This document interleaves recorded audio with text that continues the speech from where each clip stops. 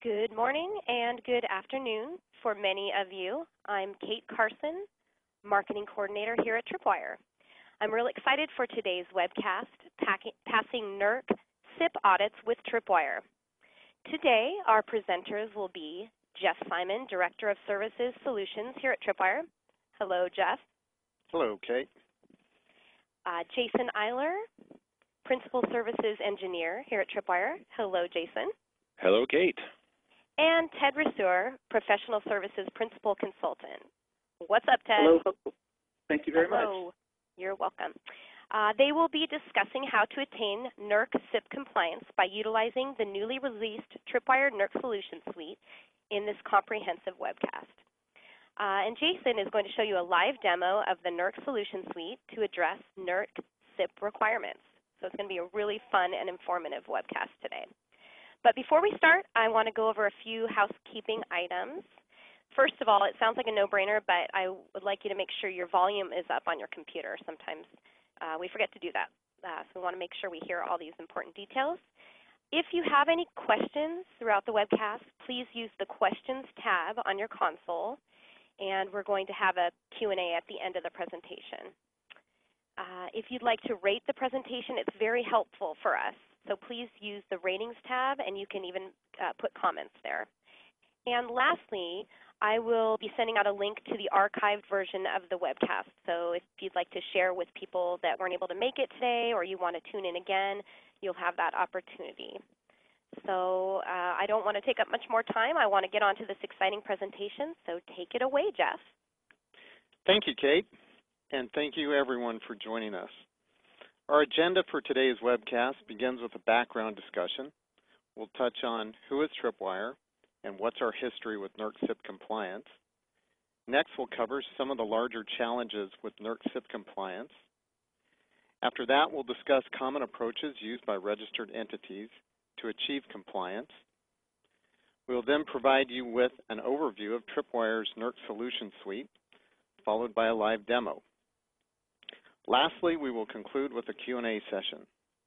And just a reminder, you'll be able to submit your questions anytime during the webcast, and we definitely encourage you to do so. All right, next we're going to discuss Tripwire and our history with NERC CIP compliance. Tripwire is a global company with a dedicated focus on IT security and compliance automation solutions. We were founded 16 years ago in 1997, and we're currently headquartered in Portland, Oregon. We have over 7,000 customers in 96 countries, and these customers represent a very broad range of industries, including 46% of the Fortune 500 companies. Tripwire is best known for our award-winning technology. We pioneered file integrity management, and we're extremely well known for our compliance and security solutions. We also have a great log management solution, and with our recent acquisition of Encircle, we are now very strong in vulnerability management. So how did Tripwire get involved with NERC CIP solutions? Well, with our strong background in compliance, it was really a natural fit. We launched our first NERC compliance offering in 2010, which included our Tripwire Enterprise product and a NERC-specific rule set. It was a great start. In fact, 130 out of the 1,930 registered entities have purchased Tripwire products and services. Now, during the last 3 years, our professional services team has worked with numerous NERC-registered entities, industry experts, and the regional auditor community. By doing this, we've gained a much deeper understanding of what's needed to achieve NERC CIP compliance. We've been able to create NERC-specific extensions to our products, which include rule sets, templates, custom reports, dashboards, and utilities. And we've packaged all of this with services under the umbrella of the NERC Solution Suite, which was formally launched this May in 2013. Now, this is a big step forward, but we're not done yet. We will continue to evolve as NERC CIP requirements change, and we're committed to providing our customers with the best possible solution. I'll now turn it over to Jason to discuss key CIP compliance challenges. All right. Thanks, Jeff. So the electricity industry and actually the energy sector overall has a number of pretty significant challenges that are facing it. Aside from just the physical challenges of dealing with a very large, very diverse geography and specialized hardware and equipment and processes necessary just to keep the lights on, there's an increasing influence of processes and procedures that are being imposed upon the industry to enforce currency and compliance with broader security needs of today's world. One of the key pain points these days is exactly this, passing the NERC CIP audits. The CIP regulations are very broad. NERC regulations are even broader. There's a number, I think 13 different domains. CIP is only one of them. And this is a very daunting task. Regulations for CIP call for both internal and external audits on a regular basis. And unannounced audits are entirely possible as well. Audits can be complex, time-consuming, and very challenging. There's a significant emphasis on producing evidence of compliance with each particular requirement. And there doesn't tend to be a lot of gray area in these results. You're either passing or you're failing, period. By nature, the efficiency of passing these has to be very high. Power companies don't want their IT and OT staffs consumed with the audit process, and this can be very time-consuming. Trying to collect and produce the required evidence manually can be really overwhelming. Utility company margins can be very thin, rates are controlled by PUCs or other government entities, and cost control is incredibly important. Given those constraints, there's still no ambiguity whatsoever on priority when it comes to control systems in the power industry. Reliability is number one always. So this means when implementing security controls and software, these tools have to be rock solid, and the controllers need to have confidence their deployment will not jeopardize the availability of the system in any way. And then you have the constantly moving target of NERC CIP itself. NERC CIP v3 is currently in effect. v4 becomes law in April 2014, and that may or may not be immediately superseded by CIP version 5. NERC also has a tendency to clarify and adjust requirements. Just 2 months ago, they issued a compliance announcement that affected 17 CIP requirements. Just last month, FERC issued their NOPR regarding their proposal around how the industry as a whole should approach v3, v4, and v5. So keeping up with these, overall there's been 5 different versions in the last 6 years. Keeping up with these changes, understanding exactly what's required to pass at a given time can be incredibly difficult. So actually that brings us to a question that we have for the audience. Throughout, we have a couple poll questions that we would like to get some input on. So the first one here has to do with how your organization is handling the approach around CIP3, v3, v4, and v5. So if you could take a moment and select one of the options. I do want to reassure you that your answers are completely anonymous. Anything you select here will be shared with nobody except for your employer and your local regional auditing entity, so no worries there. So, also, violations and penalties for CIP infractions have been increasing dramatically. So not only are the requirements getting more and more stringent, scope is increasing, complexity is increasing, and the fines are increasing. It's common for a first audit to have findings which you have the ability to put together a plan for, and it's a finding, but the fine itself is deferred to provide some avenue for remediation to take effect. However, when the second audit comes around, if those same findings are present, then things start getting really, really expensive. And this is a pretty significant burden that is not always easy to manage in the scheme of all the other challenges faced by the industry. And so at the end of the day, no matter how you slice it, compliance is expensive. In any industry, it's never going to be cheap. And with utilities, it's even harder. Available resources are hard to come by. Any additional spend is a big deal because it's not always easy to make the rate case. And with something like CIP that covers so much ground, it's critical to maximize bang for the buck. So the infrastructure itself, shall we say, is mature. This hardware was built to last, and it has for decades in some cases. Remote instrumentation and control is a relatively recent thing, well, recent as in 15 or 20 years, but it still predates most standard communication protocols. As a result, there's a huge variety of hardware and control systems that need to be secured, and for a lot of it, the concept of security was never considered in the design. So systems need to be retrofit with a variety of point solutions, and these themselves aren't always easy to maintain. So there's another aspect of this old school mindset, and it's that security and compliance as concepts don't have a lot of traction in the operations and maintenance teams responsible for these systems.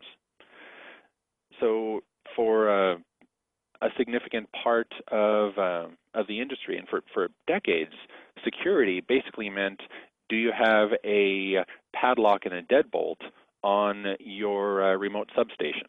Is there a fence around it? And that was pretty much the extent of it. That's where the mindset stopped. These days, that's no longer sufficient. So there's two consequences of this. First is these teams need to be trained, which is time-consuming and expensive in itself. And also, in order to put together a viable security and compliance strategy, it's usually necessary to recruit outside help, and this isn't cheap either. And then there's the actual legwork needed to make this happen. Hardening a given system can be time-consuming. Hardening 200 spread across several counties is an entirely different challenge.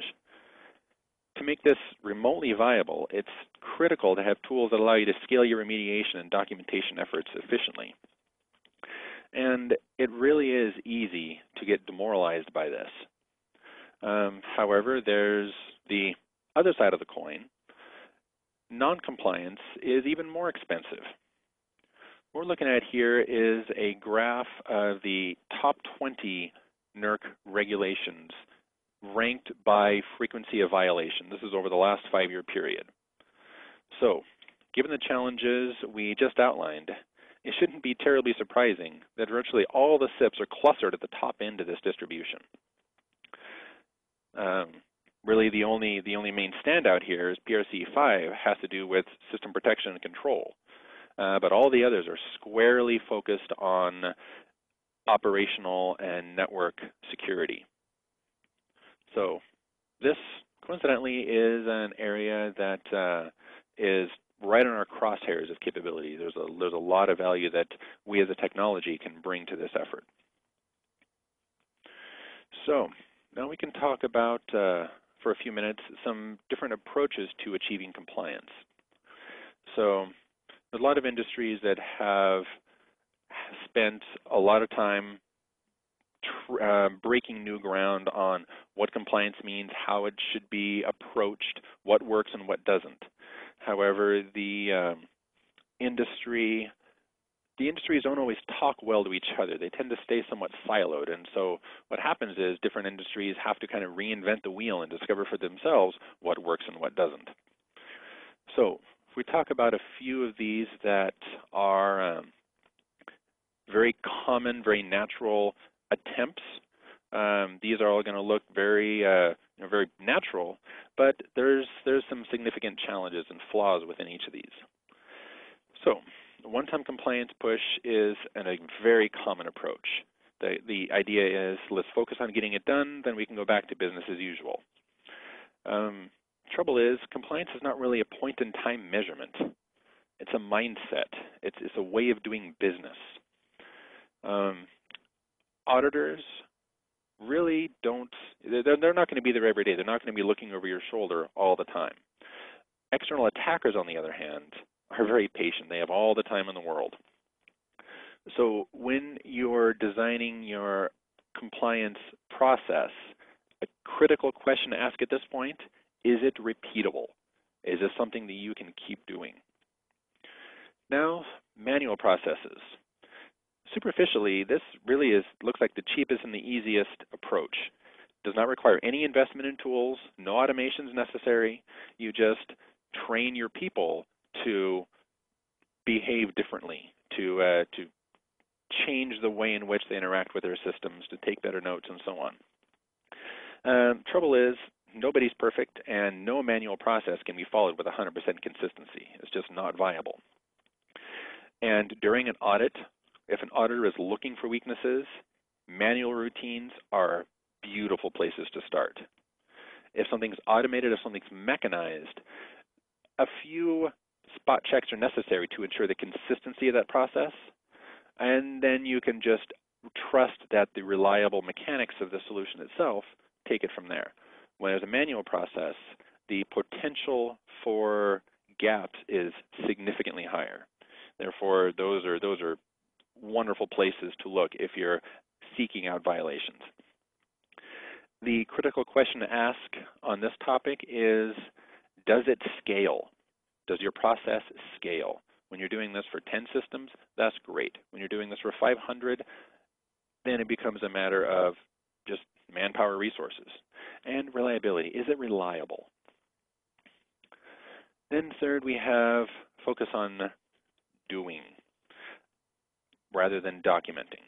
Now, at the end of the day, it's pretty compelling argument to say that the critical part is whether or not your systems are secured. Getting it done foundationally ultimately is more important than the documentation process.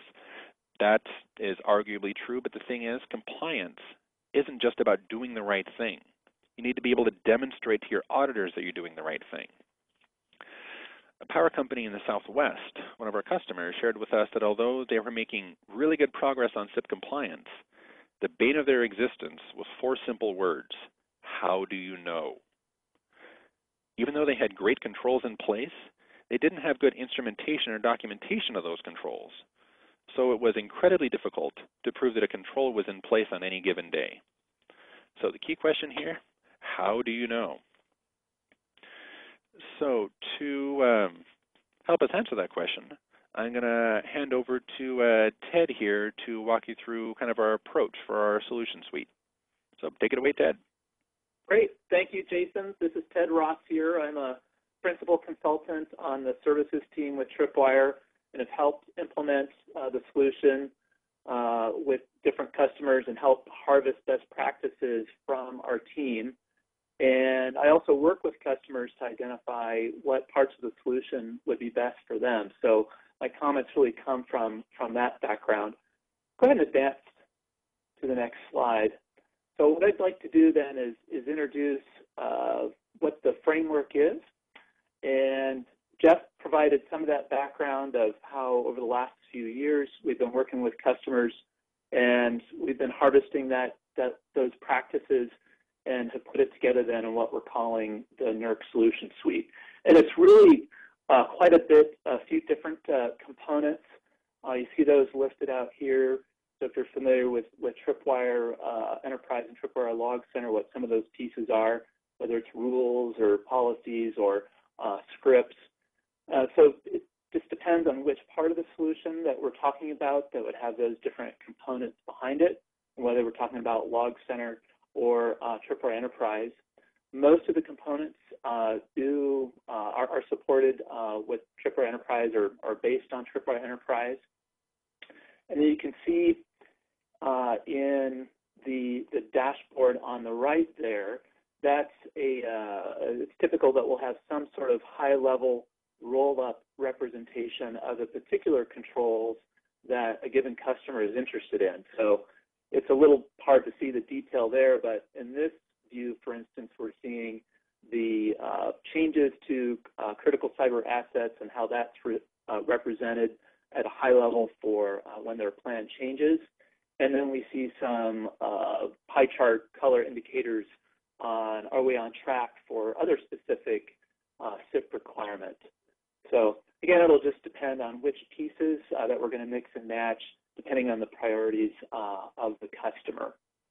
So that's a high level. Go ahead to the next slide. And what I'd like to do is use an example of one of the extensions in the NERC solution suite just to help illustrate what's possible. And I'm going to use, to me, what's a favorite for CIP 7 R2, the requirement on ports and services. And so in this example, so this would be a drill down report that you could get to from that dashboard on that previous page. And you're going to hear us, by the way, kind of harp on ports and services quite a bit because it's a great example to base the understanding around the rest of the solution suite from.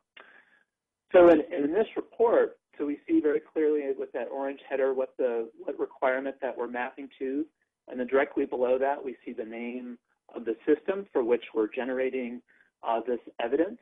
And in this case, we're focused on ports. And as you look down then through the body of that report, you see the ports that were identified as being open at the moment of that scan. And then part of what is distinguishing about this solution is that it has the intelligence to not just read what are those open ports, but combine that with customized acceptance lists or whitelists, if you will, that have what are the ports that are allowed to be open and what's the justification for that port. And Tripwire Enterprise will then dynamically build this report. So for instance, we see port 8080 with its justification and some description and documentation fields as other supporting information around that. So then just as an example with the implementation of this part of the solution suite, there's an initial effort to build out the whitelist for ports, for each platform type and their roles. And then at the end of that, you will either have closed down ports or come up with justifications or implemented the justifications you have in those whitelists.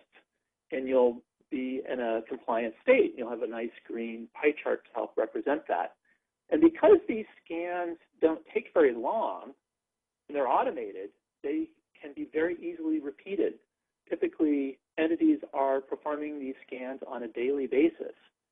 And because you're able to do those scans so frequently, then if a port shows up that's not on your whitelist, and then we see an example there, that third one, port 443 with Java EXE behind it, if that shows up one day, then you can very quickly respond by either shutting down that process or researching it and adding an appropriate justification for that. So you're automating a compliance effort and able to have compliance be continuous. And then the really beautiful thing about this is because it's automated, you can do it so frequently, it actually lets you fulfill the spirit of the control, and that is to do it for security. So if you can see on a daily basis, if the attack surface is changing, that's actually actionable information from a security point of view. And again, this is just one of the example parts of the solution suite. Let's go ahead to the next slide. And in this, I'm going to kind of zoom us back out from a very particular part of the solution suite to a NERC CIP representation of where we have coverage and we can offer supporting evidence for across these various requirements that are shown here in red. But in my conversations with customers, though, when we sit down and work out what makes sense, what parts of the library would be most useful, we don't typically start with the, going through each part of the library. Usually it's starting with what are the top few areas where the most effort is expended or maybe there's a remediation effort underway right now, and what is that, and how can we help with that? And that's our starting place. But I think kind of a main takeaway from this image is just to understand that there is a fairly broad offering in what we're able to address. And with that, I'm going to hand it back to Jason to talk a little bit more about the architecture at a high level. Good. Thanks a lot, Ted. So we just saw a nice high-level snapshot of the breadth of coverage that we offer. CIP requirements are very diverse in their scope, and there's a lot of meat there covering a lot of areas. So I wanted to provide some framework to show how we go about addressing these requirements. So this solution is built on two primary products, Tripwire Enterprise and Tripwire Log Center. TE is, as Jeff outlined before, unparalleled with respect to change management, file integrity, and SCM monitoring. TLC, for its part, is a pretty outstanding log management and data retention tool. So by combining these and tailoring the focus of these apps in specific ways, we're able to cover a significant portion of your critical environment. So on TE, we have comprehensive change auditing, we have continuous monitoring of configuration hardening requirements, we have the reporting in the dashboards broken down by CIP requirement. We're going to see that here in a few minutes. We have custom element validation and documentation. Some of that ties back to the whitelist profiler functionality that Ted alluded to. And we have very broad device support. We cover all key OSs, huge variety of network devices, a lot of off-the-shelf and custom applications. Essentially, there are very, very few resources that we don't have some way of collecting file integrity and configuration information from. Then TLC, we have a very comprehensive, very complete audit log capture and retention process for all events, normalization and correlation rules to detect and alert on abnormal behavior, and reporting and dashboards for compliance proof and forensics analysis. So, drilling a little bit more into CIP 7R2, again, as Ted outlined, this is a very challenging requirement.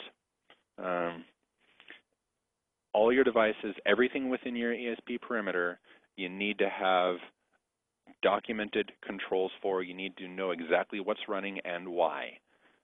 Only enable what's necessary, enforce that anything unnecessary is explicitly disabled, and validate this regularly.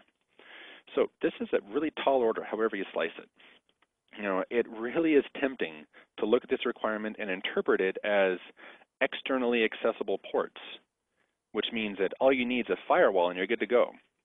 However, we've spoken with auditors on this particular point a few different times. The consistent response has been the approach is not sufficient. The standards should be applied at the individual host level. Quite honestly, the approach, the individual entity's approach to this is, and the validation thereof is between them and their auditor. But from our perspective, from what we've been hearing, we need a deeper level of control than simply a firewall. Besides, firewalls tend to be only at the perimeter, and this makes sense just by nature. But once something pierces this layer, it could be a USB stick, it could be email, it could be anything, then the latest malware du jour will have free reign. So hardening every host within the ESP is critical. So how would most organizations tackle this? Well, usually you stick with what you know. It usually means you run netstat on each and every system, dump the output to a massive spreadsheet, and then start sifting. And then don't forget, a lot of the systems are in remote control centers, which means even more legwork to get it done. So all that said, this approach is time-consuming, expensive, error-prone, but it will work once. something like that is not remotely sustainable. The only way to keep on top of it is with some manner of automation. So our approach is what we're calling whitelist profiling. So as Ted outlined, there's a formally defined file which outlines the approved ports and services, which hosts those services are appropriate for, along with corresponding description of what that service is, the role that it has within the organization, and then a justification. This is a very customizable file that can be tailored to the specific information that you need to present, but the framework is very, very functional. So the output is a breakdown of each and every port and service active. This does two things for us. One, it gives us pretty solid, robust documentation for auditors that ties a lot of these details together. And it also gives us the benefit of operational alerting. So that way when something changes, you'll know about it before your next big bang audit approach. So this technique is very powerful, very flexible, and actually can be used in several other areas throughout our solution. So let's take a look at some of the reports and dashboards that are part of this. So TE itself offers very customizable dashboarding.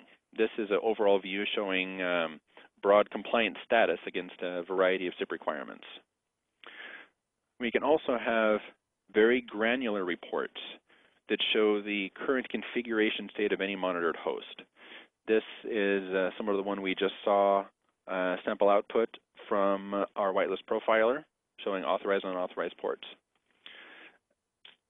And also there's a big focus on file content, the actual configuration files of a system at a certain point in time. What really is in the etc hosts file, what really is in the syslog-conf. All those can be retrieved and archived as well, and it's an immutable audit trail. It's very robust. And now here we have a TLC dashboard. TLC itself has a broad range of options that can be tailored for specific needs. The one we're looking at here is showing activity related to CIP 7R 5.2, which addresses controls for administrators, shared, and default accounts. So you can see where those accounts are actually being used. There's two sides of requirements like this. One is you need to make sure that the host is configured to apply suitable controls around the use of those accounts. And then the other side is, well, how often, so we know that the administrator account has been disabled, or excuse me, it's been renamed and guest accounts have been disabled and so on. But you have to attach that in order to have confidence in the strength and reliability of your controls. You need to ensure that those processes are actually being followed. So TLC closes that gap by showing you where those accounts are being used. What systems is someone trying to log in as guest? What system is someone using the administrator account? And from where? This captures source as well as destination. So from an operational as well as a compliancy perspective, this is a really powerful tool. All right, so now we're going to actually show you our solution here. So let me get tabbed over to it and see if we can get this up. All right, so Tripwire Enterprise. What we're looking at right here is a high-level change management dashboard. Change management obviously is one of our core competencies. We arguably, invented the file integrity market about 15 years ago, and our ability to adapt and enforce any change process is very, very thorough. So that said, change management is not in and of itself is not a huge focus in CIP. It's mentioned in CIP 3R6 that talks about how you need to identify, control, and document any changes that are put in place on your CCAs. But it doesn't really talk much about the mechanics of how that process needs to happen. As a result, our dashboard here is focused kind of on the higher level aspects. We're focusing on awareness of change, on visibility. So we have change rate, just a trend over time for all file systems that can be drilled into. We have a dashboard here for maintenance windows. Maintenance window is one of the simplest and easiest controls that can be put in place. And that's, that as an easy step, that one's a no-brainer. So we have very good ability to report on adherence to established change windows. And then we just have kind of an overall, how many systems do you have, how many were changed, and how many weren't. And we can break down by file system, by network device, by device type. There's a lot of different slices here. And we also have other ways to examine the data, looking at how are these changes distributed across the different applications and platforms you have, which systems are changing the most, and so on. So this is really high level here. Change management and file integrity is a very deep topic. We could spend a lot of time talking about this, but since that's not directly related to SIP, suffice it to say, we can probably go as far down that rabbit hole as you would need to. But for the purposes of this particular solution, it's not really necessary. So we're just kind of hitting the high points. All right. Now let's look at another dashboard that's specifically focused on SIP compliance. So here we have a lot of things going on. We have our trending and history chart up here in the top right to show your overall history and what direction things are going. Ideally, as we all know, graphs like this, you want them to go up and to the right. Up and to the right is generally a pretty confident direction. But as as happens, that's not always quite that simple. And so, you can, based on changes that occur, based on new applications that are installed and so on, new systems that are brought online, new things that are brought into scope, it's important to have an overall sense of where you're at. And so that's kind of what this here is focused on. And then we have a few stoplight reports, which just kind of give a, these are more operational in nature. These show what the current state of your environment is at this point in time, or at least the last time a scan was run, which in most cases was the night before, or maybe a couple days before. So again, nature of a stoplight, there's not a lot of gray, there's not really a spectrum here. Either you are compliant or you are not. So if we can drill into one of these, we can see the nature of what's making you compliant or not. So again, picking on 7R2 for Windows. Ensure no listening ports exist, responsible entities shall enable any of those ports and services, and so on and so forth. We see that our XP system is doing good. He's at 100% compliant. He's the green slice there. And we have this other system that was having a little bit of a problem. We drill in and we see that on this particular host, Dropbox was detected and a listener was open. Odds are really good that inside your ESP on your CCAs, Dropbox is probably not a critically necessary service. As a result, this here is a prime indication of a system that needs some hardening. And again, if there are specific exceptions, these criteria can be defined on a per system basis. We can be very, very granular with this.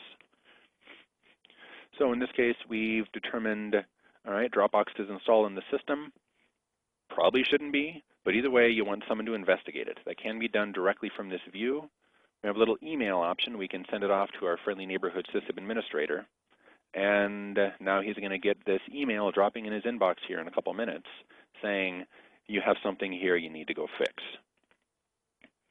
So just from a high-level awareness, this can be really, really valuable.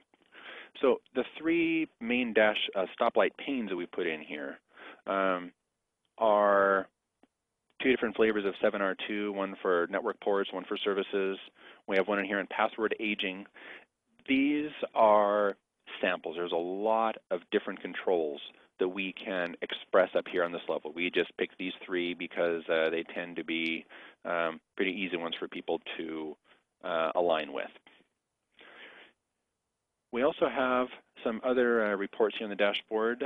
We have kind of a change breakdown report that shows the CIP requirements impacted by observed changes on a system. So for Windows, you see that you had overall 14 changes over the last week, and you can see the specific requirements that may be impacted by the changes that were made on those systems. And again, any of these can be drilled into, and you can see what the ultimate change was that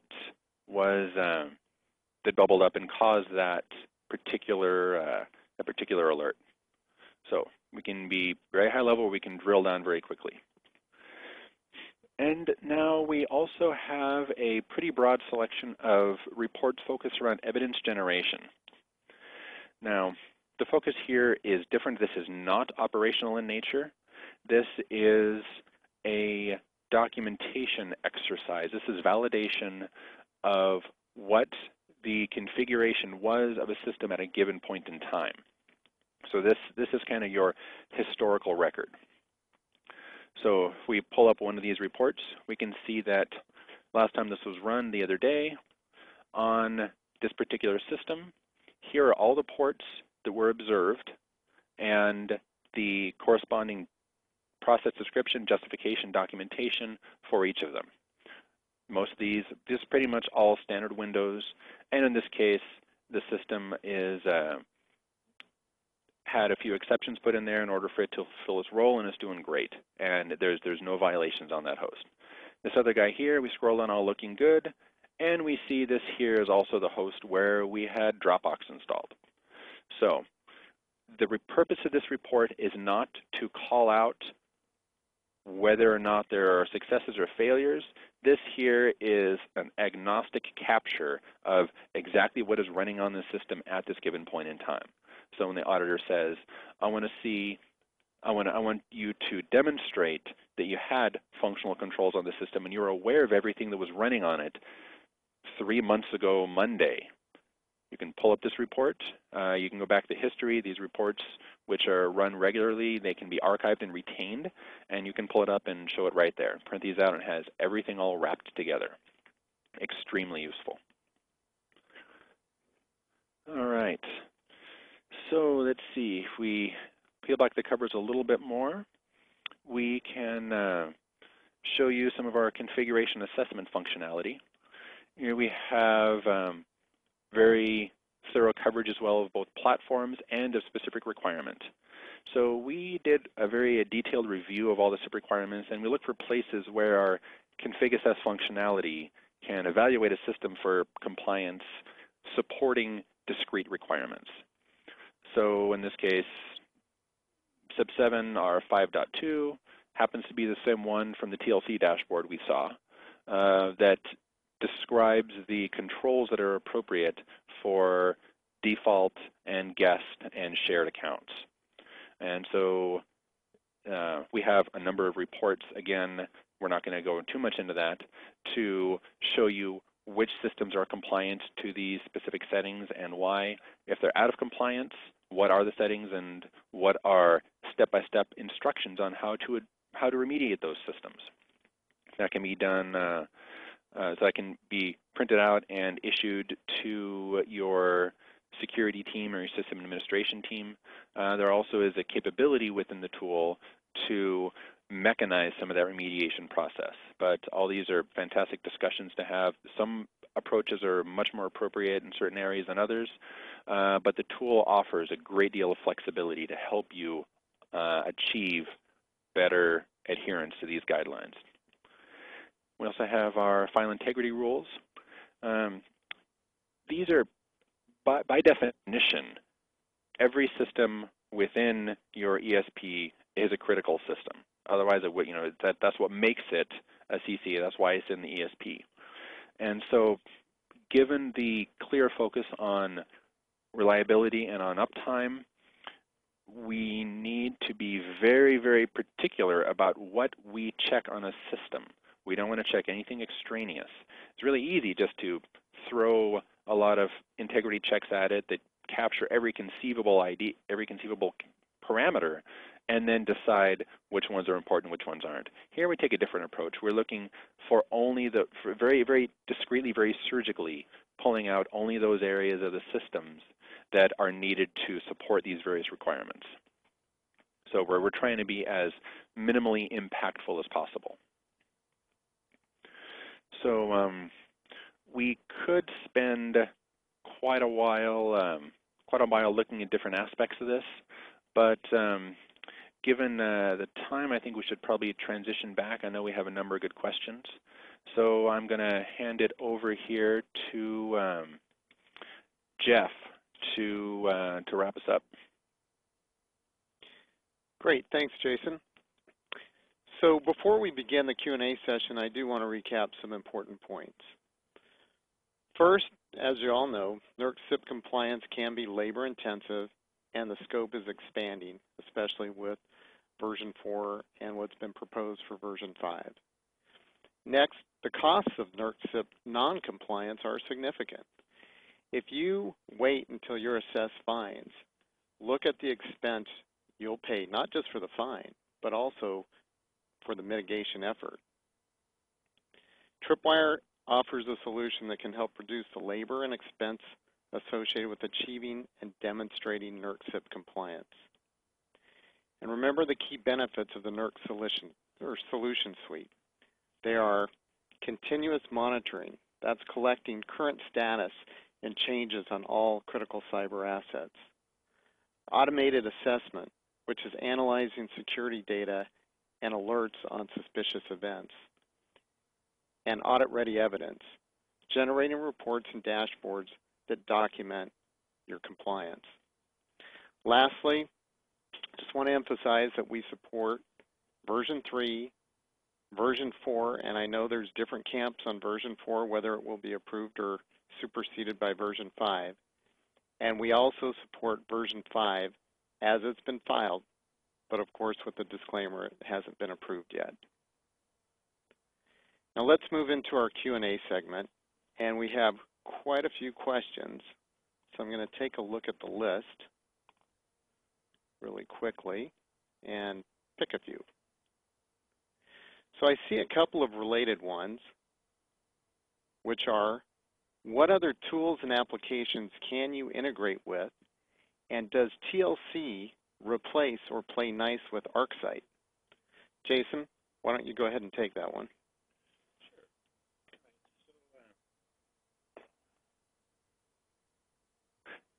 Sorry about that, I was on mute. In essence, yes, we can integrate very well with a broad variety of different tools. Any change management system, ServiceNow, HP Service Desk, Remedy, almost any major mainstream, we already have established package integrations for. We integrate very well with CMDBs, which is incredibly useful for the classification and prioritization of your various critical assets. And ArcSight is absolutely a product we play very, very well with. TLC is not nearly as broad in scope or as flexible a tool as ArcSight, but it is a pretty rock-solid, focused log management and SIM tool. That said, we know that ArcSight is kind of the gorilla in this market. We do actually have a certified integration between Tripwire Enterprise and ArcSight, so we can send very rich change and audit information about any changes that were made, any configuration drift. We can send that over to ArcSight, and which can be then processed and used in those correlation and alerting routines. So absolutely, these tools are designed to integrate well with other systems that you're going to have in your enterprise. Great, thanks, Jason. Let's see. The next question is, where do the whitelists come from? Do you provide them, or do we have to build them? Ted, why don't you take that question? Gladly, Jeff. Yes, so the whitelists, we provide as part of the services for delivering the whitelist-based solutions. We'll provide an example starter list just to show the usage and the format, but the whitelist content, that information comes from the customer. The customer typically already has that information because they've been going through a compliance effort already, and it's just a matter of gathering that information and getting it into a format that's usable for the Tripwire solution. Great, thanks, Ted. There's one more that's actually related to the whitelist profiler. It says, can the whitelist profiler only be used for ports and services? Jason, can you speak to that? Sure. Yeah, as we referenced, this is actually the whitelist profiler is a very flexible, very powerful technology. Most of what we saw here, again, was clearly focused on ports and services, but quite honestly, that's what it was originally built for, but it's expanded quite a bit beyond that as we start looking at how we can leverage this capability. Right now we have it already built into our suite to verify local users on a system and the groups and the membership of those groups. That ties back into CIP 3R5. We can monitor the applications that are installed and the patch level of those applications, which is incredibly beneficial for CIP 7R3, which talks about how a process to ensure that your applications are kept current and that vendor patches are applied. They're evaluated and they're applied on an ongoing basis. Auditing the manual legwork to do that is very challenging, and we have the ability to do that fairly well. Actually, it's a pretty impressive thing. And there's also ways people are using this tool that are not related to CIP at all. We have some folks who are using it to enforce the presence or the absence of static routes on their critical systems, on their perimeter. It's not specifically tied to a CIP requirement, but it's a pretty decent general security practice. So, yeah, this is still a fairly new technology for us that we've recently developed. It was actually developed in our consulting team, working directly with customers. So it's very, very focused on being very lean and very targeted to solving these specific areas. So we're still learning things about it right now. That said, yeah, it's going to have a lot of legs. We're going to be seeing a lot more of this development around this tool in the future. Great, thanks, Jason.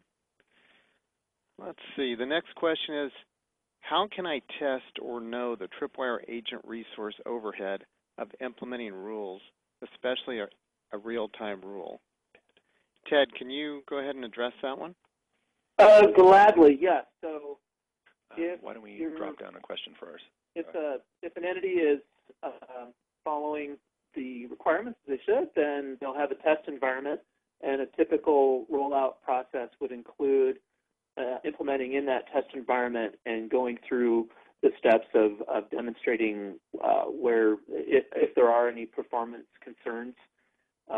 We have, and then Tripwire, as part of our services team, we bring to the table experience with where, if there are any concerns, where those might be and what things tend not to be of issue, and can help address the team's concerns about where those performance issues might be. But as an example for real-time, I just mentioned, a common misconception is that real-time is a scanning function and therefore is going to be resource intensive, but it's actually a listening function and is typically is not resource intensive. So just as an example of one of the considerations we would address going through a test phase.